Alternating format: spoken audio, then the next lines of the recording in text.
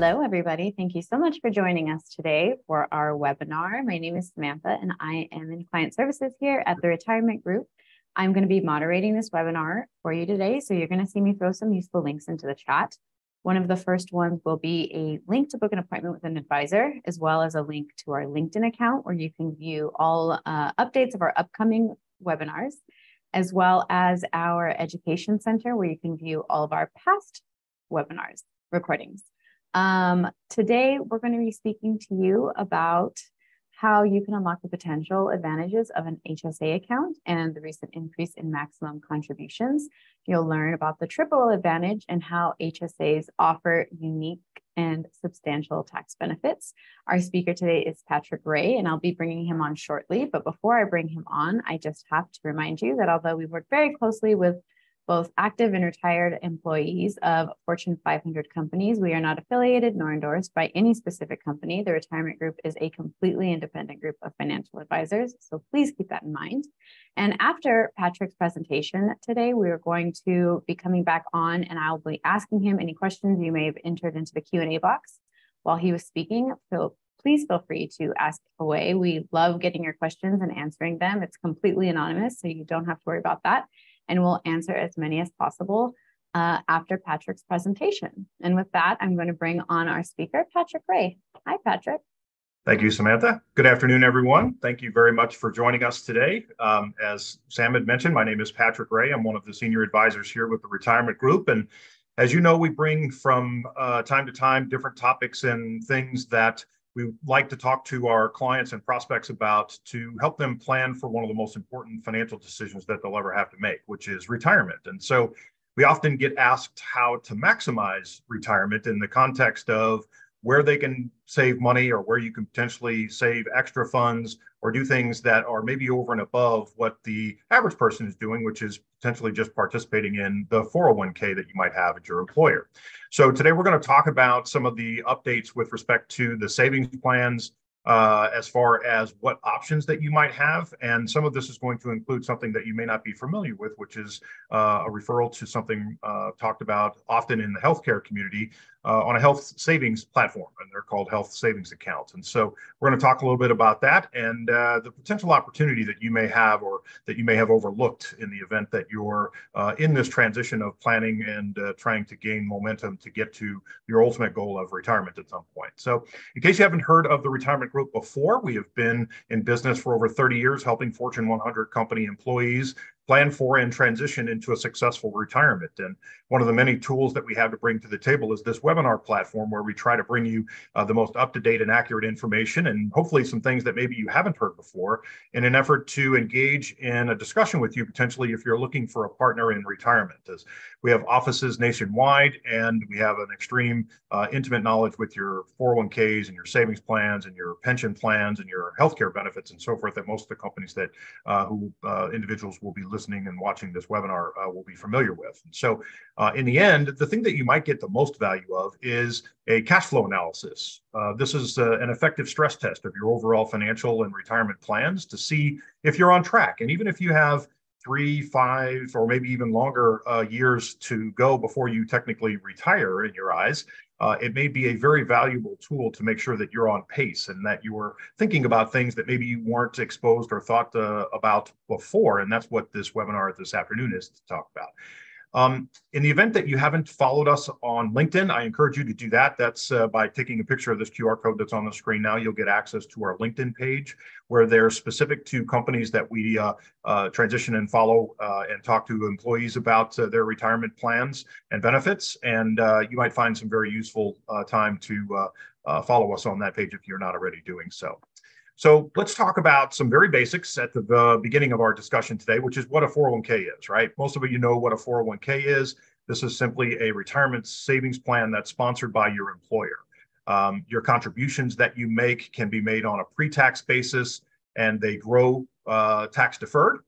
Most of the time, there's also options that you have that you can put money in on a Roth plan or in the Roth part of your 401k.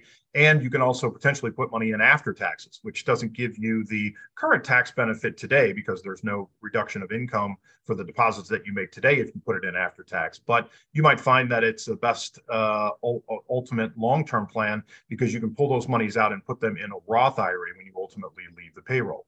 And in most cases, these 401k plans often have some kind of matching or contribution from your employer, which is an effective free money deposit to your 401k. So we want to make sure that in all aspects, you're at least participating to the very minimum of what the company actually matches in your plan itself so that you get the free funds that are available to you so that you're maximizing your plans in an overall big picture.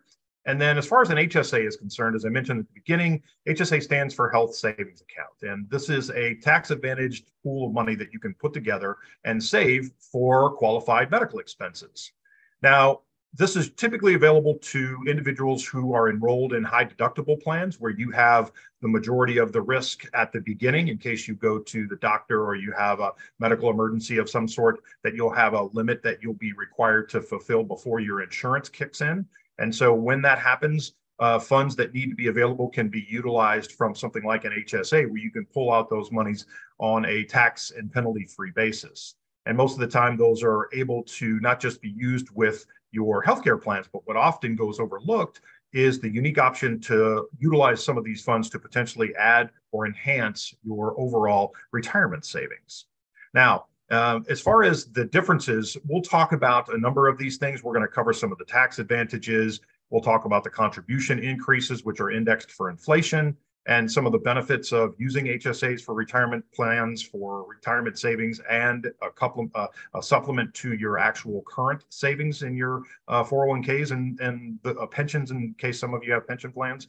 And then talk also about the benefits of the medical expenses that you get to utilize your HSA for and the difference between some of those as far as your employer and what they contribute or what they might not contribute to. So as far as the tax benefits are concerned, you've got HSA benefits, which are contributed to, and growth and withdrawals from this qualified pool of money is tax-free when you use it for qualified medical expenses. And you can do that all the way up until you're age 65. Whereas as in comparison, when you pull money out of your 401k, if you had put those monies in pre-tax, then you're going to be required to pay income tax on the funds that you withdraw, in addition to potential penalties in the event that you're not yet 59 and a half. Now, as far as the differences is by comparison, the HSA could provide you some additional tax advantage with respect to if you're comparing it to a 401k on how you can pull those monies out that don't have the same penalty and tax complications if you're using them for qualified medical expenses. As far as this year is concerned, the contributions that you can make to an HSA have caps. So in other words, you can only put in a maximum, similar to your 401ks, actually, as it turns out. And these things are indexed for inflation. And so when we have an index for inflation, one of the things that we often see do not get addressed is the additional contributions that you can make in an effort to help maximize your overall retirement savings scenario. So because the individual limits increase, it means more tax-free savings for you as a healthcare and retirement option. And as your family limits, of course, increase over time, those are typically indexed for inflation as well. You want to have the ability to cover some of these shorter term expenses in case you're on the hook for some medical costs that in some cases maybe even were unforeseen. And that's usually the way it works, right? They happen on an emergency or an untimely basis. And so from a HSA perspective regarding retirement, they can have a unique role in supplementing your traditional retirement savings that you're accustomed to with respect to your 401k plans. And some of you have pension plans. And then I'd like to think to some level, we'd all be eligible and able to obtain some funds from Social Security to some level. And so what's unique about the HSA situation is the growth potential, right? Because they offer a tax-free growth scenario where you can put the future costs of these expenses that you might run into from a healthcare perspective and pull them from a tax-free fund. And so this can lead past retirement, which is unique all the way up until you're age 65, where as long as you're using these funds for qualified medical expenses, you could in fact enjoy tax-free withdrawals from these pools of monies after retirement as well. Now, as far as a long-term incentive or a long-term investment is concerned, HSAs can be treated for long-term growth similar to your 401ks, because often inside the HSAs, there are investment and mutual fund type oriented positions that you can put the funds into that would grow similar in nature to your 401ks. So the key is incorporating HSAs into your retirement planning could potentially increase not only the tax-free savings that you have, but the pool of money that you have ultimately that you can withdraw from to help supplement the retirement income for the rest of your life. And so from an HSA perspective on the medical side, you have present coverage, right? Where you have your current medical expenses that you would be on the hook for because maybe you have a high deductible plan. And so an HSA can come in and help cover these out-of-pocket expenses with respect to these high deductible plans. I know my deductible in my plan personally is for a family up to $14,000, I believe. So I'm on the hook for the first $14,000 of expenses that I can use my HSA to pull from and pull those funds from penalty and tax-free and put those towards my medical expenses for my family, even though I'm not 59 and a half, which is kind of a unique and opportune scenario for you to have additional pool of money to pull from. And as far as the future planning is concerned, of course, you can save for future healthcare costs. And if you get to a point where you're past age 65 and knock on wood, you haven't had any unique medical expenses that have cost you a ton of money and you still have money in your HSA account, then you can just pull from those funds and those tax treatments would be related to similar what you would incur from pulling monies from your pension or your 401k and basically use those as additional expenses for whatever you might choose to use them for. And so from a retirement perspective, unused HSA funds can be used for these medical expenses in and during retirement, but also beyond age 65, even though they have a different tax treatment once you get past those age. And we'll talk about that in just a minute. Now, as far as your employer contributions are concerned, typically your 401k contributions, as many employers, match a portion of what you put in, right? So from a planning perspective, one of the things we absolutely want to be certain we're doing is putting in the bare minimum of what the company that you work for contributes to the plan. So you get 100% rate of return on what you're putting in as free money coming from the company. So we want to make sure we're doing that for sure. But as far as an employer HSA contribution, some employers contribute to HSA plans, but it's very, very unique. It's way less common, and most of the companies are earmarking monies to actually replace what they used to offer to employees for pension-based benefits to increase the savings that they're adding to their 401ks by contributing more into the 401k plans and not so much in the HSA front. So from an employer perspective, excuse me, the contributions are significantly enhanced so that the growth of these accounts are similar in nature. We can use those for long-term benefits for sure for your retirement planning purposes. Excuse me.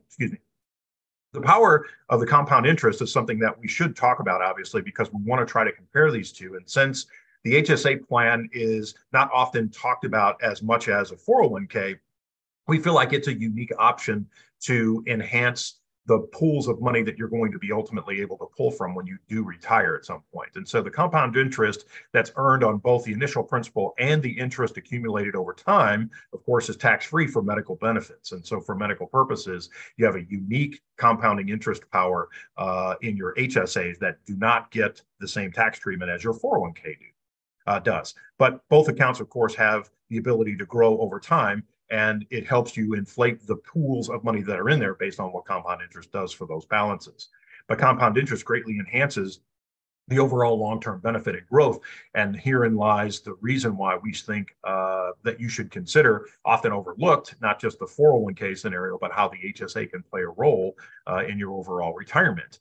And there's some flexibility within the framework of the withdrawals. As we talked about, the HSA is flexible in the context of you can pull monies on a tax-free basis for qualified medical expenses at any time. There's no contribution limit there's no withdrawal limit on what you can take out as far as how much is in the pool that you have available to you that's in your HSA. And there's also no age restriction. So there's no penalty that creates a problem for you if you have to withdraw money from those HSA plans to pay for qualified medical expenses.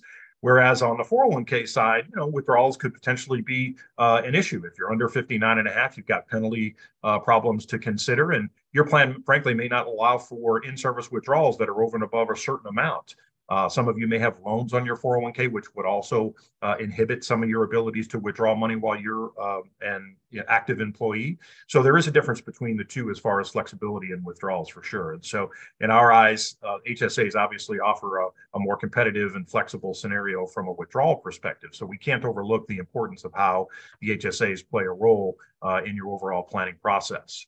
From a post-retirement perspective, this is where a lot of the questions come in, because once you retire, let's say you retire at 60 years old, you've got a 5-year window where these HSA benefits could potentially provide you a very unique opportunity to get access to tax-free monies for qualified medical expenses. Except, what if you don't need the money? What if you don't have, knock on wood, any medical expenses between 60 and 65, for example?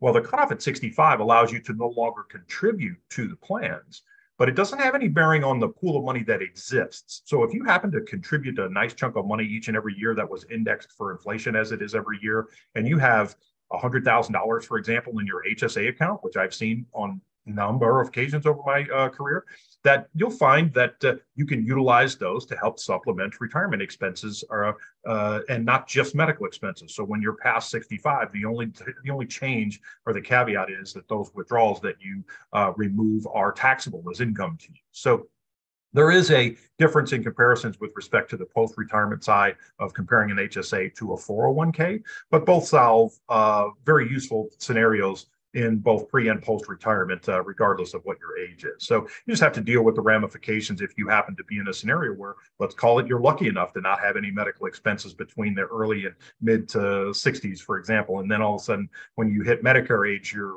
required to get some medical attention, and you can utilize those funds, of course, for medical expenses as well. As far as the risk factors are concerned, as I mentioned earlier, a lot of these HSA plans have similar types of investments that you have opportunities to place the funds into, which are similar to what you're doing in your 401k. So there's market risk that are associated with those. And so you need to be cognizant of that for sure, because it's not like you could just put your money in, although there's an option for most HSA plans to just put your money in a fixed bucket where you can't lose any money. But many of the attributes to an HSA of what we're talking about is to help you pad the back end of your retirement savings. And in an effort to do that, you might consider taking some risk in that account if you're open to it, or if you're able to absorb the risk from a planning perspective, that it does subject you to market fluctuations in the event that you put your monies in to some of these options. And so what you may consider as a combination of what your healthcare costs are is the balance between your current need for what your expenses are today versus what you might need long term. So for example, let's say you have a scenario where one of your spouses in your family is not as healthy as the other spouse, and you know that there's a higher risk for you to have to absorb some medical expenses. We might want to make sure that we're maximizing to all levels what you're putting in your HSA account, even if that means that you have to reduce what you're withdrawing in, or what you're contributing into your 401k to help maximize the tax-free money that you've got available in your HSA account to help you offset some of these what would be expected needs for some of the individuals that might not be as healthy as they'd like to be. And so certainly that's an option that we want to weigh and compare on the likelihood of you needing your HSA exposure to help offset some of these medical costs versus putting money in your 401k if the household only has so much money to contribute on a monthly basis, irrespective of where it may go. Now, of course, we talked about the difference in withdrawal penalties, and the fact is that there is potential penalties if you're using them for non-qualified withdrawals. So if you're using your HSA account for non-medical related expenses, you're going to be subject to the penalties and the potential tax ramifications that you otherwise would in your IRAs or your 401ks as well. So as far as your personal scenario goes, and from certainly a retirement and a financial planning perspective, we need to choose between these two. Then we got to monitor what the needs are for these families that we're talking to compare the differences, right? So it's not necessarily a blanket statement that we can make that says your 401k is more important than your HSA or vice versa. In our eyes, they're equally important, and they should be treated as such, where we're contributing a comfortable amount, that we're maximizing all aspects of the planning process of tax-free potential funds for medical expenses in the future, and as an example, free money that's coming as a match from your employer in your 401k, depending on what your healthcare needs versus your retirement goals. The tax benefits, of course, should be considered with respect to your personal tax situation, especially if you have maybe a high income earner in your household. one of the spouses, or where the qualified funds are coming into the household from a retirement perspective. That may matter because it may put you in a different tax bracket dependent on where you get the monies from and how they're taxed to you. So certainly we want to make sure we're looking and viewing and paying attention to those options for the families and people that we are trying to help in an event that we're to help them maximize in an event that something comes up on their front, for sure. And then the HSA, of course, offers, from a flexibility perspective, the contributions and the withdrawal benefits that you don't get from a 401k if you're using them for qualified medical expenses. So, of course, there's some legislation changes, and frankly, this happens on a very regular basis where they're always adding to or subtracting from funds. The 72T rules have changed. The minimum distribution rules have changed several times in the last few years, as where they were stagnant for a super long window of time. So the legislation impact is always relevant to some level, it seems like, on a year-to-year basis. And so there's laws that are always changing that affect the contribution limits and what the actual HSAs are eligible to be paid or utilized for. The 401k rules can potentially change, of course, affecting the contribution limits and tax contributions and limits and benefits and all this other stuff. And frankly, it's somewhat confusing on many of the fronts. And so we want to make sure that we do our best to stay on top of these rules and regulations to the greatest degree we can, especially if we've analyzed the scenario that says we may need to put a little more weighting on the HSA version of your retirement savings because of the potential need for healthcare costs that you might have to absorb in your future. Of course, as I mentioned, the IRS increased the HSA contribution limits for 2024, and potential future legislation should always closely be monitored, as I mentioned. So we want to stay on top of those, as changes are pretty relevant on a very regular basis. Now, is an HSA an untapped opportunity? I mean, well, frankly, we believe so. I mean, it's an underutilized asset, if you will, right? Where many individuals who are eligible, they don't increase their benefits when the increased limits occur, similar to your 401k as an example. Some of you may not know that there's an automatic trigger in many 401ks that allow you to continue to increase your contribution limits on an annual basis. And most of the time, you don't miss those funds, and you won't even recognize that you're putting in 7% as opposed to 6% next year, because you typically won't miss the money on many fronts. And so some of these things that we feel like as an untapped opportunity, certainly on the HSA side, would be absolutely relevant. And there's a lot of education that's out there on the benefits of these things and how they work and what they're used for and what the purpose would be, and how to incorporate that potentially into your planning process. And so they're often a valuable and overlooked planning tool in retirement, for sure. The recap for what we've talked about so far. So we've got, in summary, an HSA versus a 401k, where both of them offer their own unique benefits, right? And in no way am I saying you should stop putting into one to just put into the other. What we want to do is analyze every scenario to make sure you're making the most of your contributions if you only have a certain amount of money per month to allocate to the planning process, irrespective of where it goes. And so we want to make sure we're taking that into consideration from a planning perspective. Of course, we've got some tax benefits on the HSA side for sure, from advantages and flexibility, especially if those funds are being utilized on a qualified medical expense front. But there's higher contribution limits in your 401k. And frankly, you just may want to save more money in your 401ks, and the ability to do that after you've maxed out what you have available to be put based on caps in your HSA, then you just contribute the money in your 401k. Because I can tell you this, in 24 years of planning, I've never had someone retire with too much money, ever. So it's impossible to save too much money. And so the real question is, if you only have a certain threshold of monies that you can push out every single month to afford, then we just want to make sure we're maximizing those benefits, is basically all we have to say.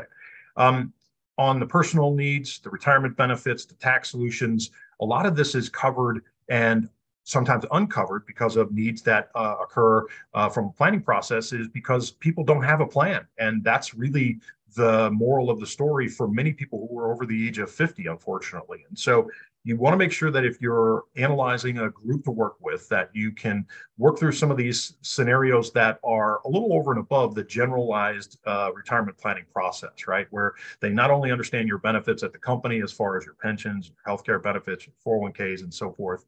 Obviously, you want to talk about the fees that you're paying when you invest or get engaged with an advisory group, because that's a big deal.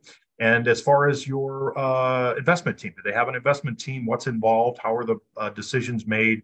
And what value do they bring to the table for you? That might be the most overlooked general scenario that I've seen in my career, which is what are your expectations from an individual to gain from our expertise? What is it that you're hoping to gain? And if you can answer that question or have a list of questions that would be relevant to that, I think that goes a long way for you helping to find a good partner in retirement for sure. Clearly, you want to make sure that they offer you a detailed financial advice from a planning perspective, which is the cash flow analysis that I mentioned earlier. And that's a complimentary service that we offer to folks who are interested in going through that process. And then I'm delighted to talk about that if you have questions about that. But this should also be updated on a fairly regular basis. So as I mentioned, most people over the age of 50 don't have a written financial plan. In fact, 74% of Americans over 50 do not.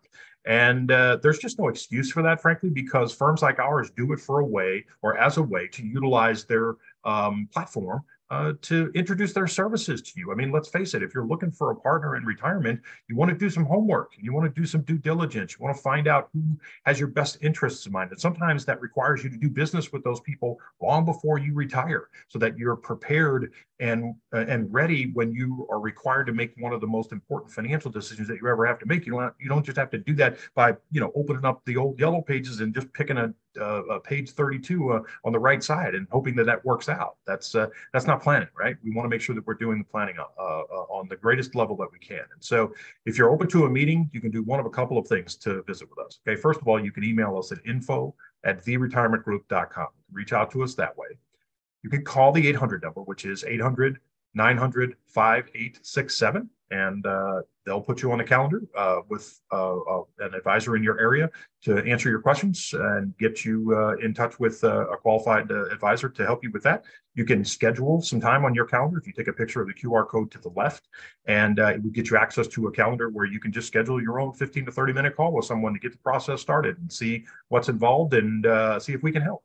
And then I mentioned at the beginning, but again, this is the LinkedIn QR code that if you're not following us on LinkedIn, I encourage you to do that. I recommend it. So with that, I think I want to finish up by just simply saying, remember, from a planning aspect, you won't know what you don't know unless you visit with somebody that does know. And so in other words, some of these things as simple as this HSA thing, where you've heard of them before, but it falls on the back burner as far as an importance level is concerned. And we want to make sure that we bring it to the forefront because there's some actual tax advantages that you might gain by utilizing them that you otherwise wouldn't get from just shoving a whole bunch of money in your 401k. So having said all that, I will finish up and pass the visit back on to Sam and see if there are any questions. So that'll be it until the questions come up. Sam? Hey, Patrick. Yes, we had quite a few great questions come in. We'll try to answer as many as we can. The first is, if I have HSA funds, can I use them to pay for Medicare costs? If yes, what are the implications?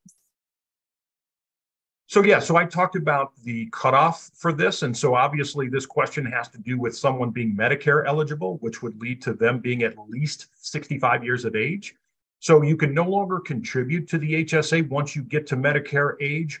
But if you haven't utilized the pool of money that's available for benefits, then you can utilize those funds from a medical perspective. And so you can help offset the need for medical expenses, for qualified medical expenses, and pull those monies from your HSA account.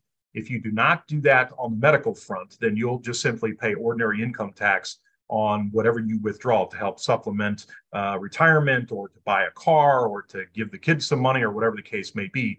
Because, of course, at 65, you're past the age of 59 and a half, so there's no penalties on your plan at that point. All right, thank you. As a 60-year-old employee with a substantial 401k balance, how can I leverage the new IRS increase to enhance my retirement savings and address healthcare expenses after I retire? So it sounds like this person is 60 years old, and as an employee, I would first recommend that we make sure that we're allocating enough money to meet the match in the event that there's a match from the employer that he or she is working for. And then basically we have to index our savings for inflation. So if we know that the IRS is raising the cap for what we can afford to put in the HSA account, let's just be sure that we're doing that. And so it can be as simple as just putting in the max on the HSA side, assuming that you have enough money in the household income plan that allows you to not just put money in the savings plan, but also to put money and maximize what you're putting in your 401k. So you can absolutely still do both. And that's how you would leverage the increases, is just simply make sure that every year, put a note on your calendar on January, because it goes up every year, basically, that we're ensuring that you're putting the additional funds in your HSA account, just like you would if you're increasing the contributions that you put in your 401k. That's what I recommend. Thank you. How does an HSA compare to a traditional 401k or IRA in terms of tax advantages and potential savings?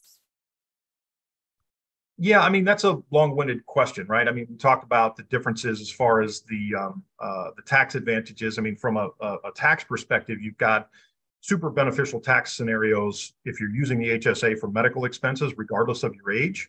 And if you're not doing that, then there's some tax complications to doing that if you pull money from your HSA and that's not medical related.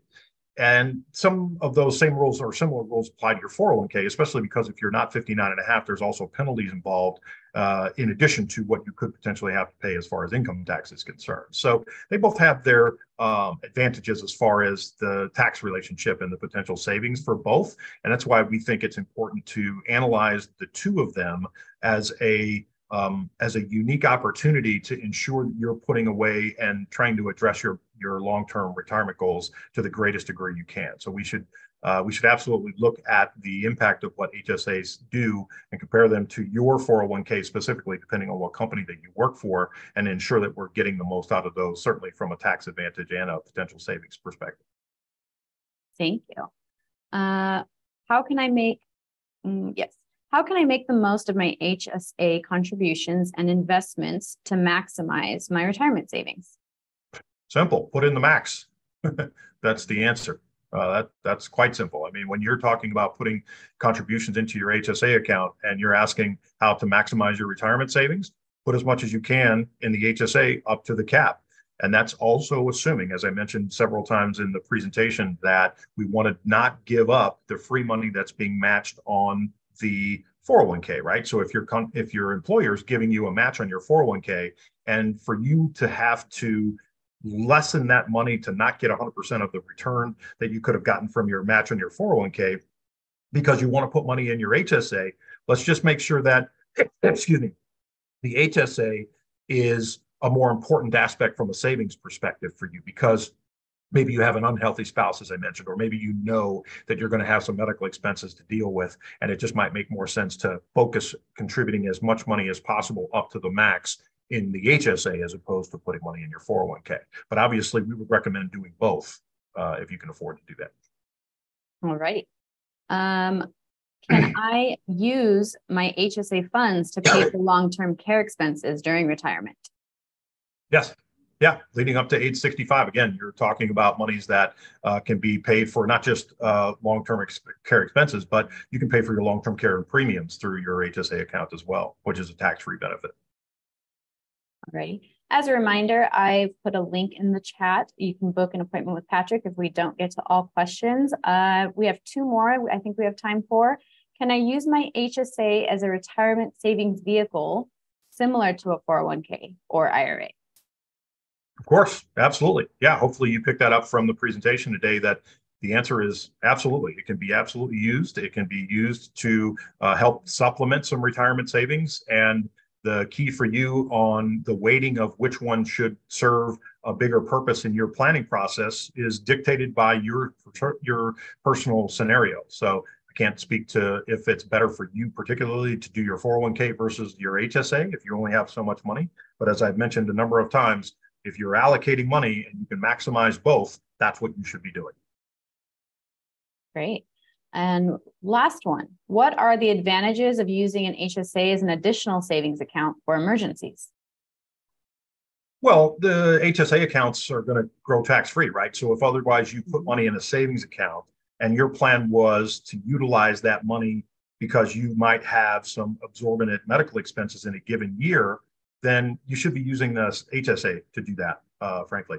But as far as just a general savings scenario is concerned, I've mentioned several times that the HSA plays a role that works in tune or in conjunction with the 401k, right? Or any other savings vehicle that you may have to save money in your retirement plan. So I encourage you to consider and potentially use both.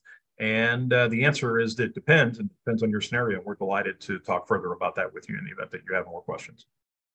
All right. I think we're out of time today, Patrick. Okay. Lovely. Lovely. Well, thank you very much for joining us today. We appreciate your time. Hopefully you got some value out of spending some afternoon time with us today. And until next time, we'll see you. We'll be back. Take care. Thank you. Thanks so much, Patrick.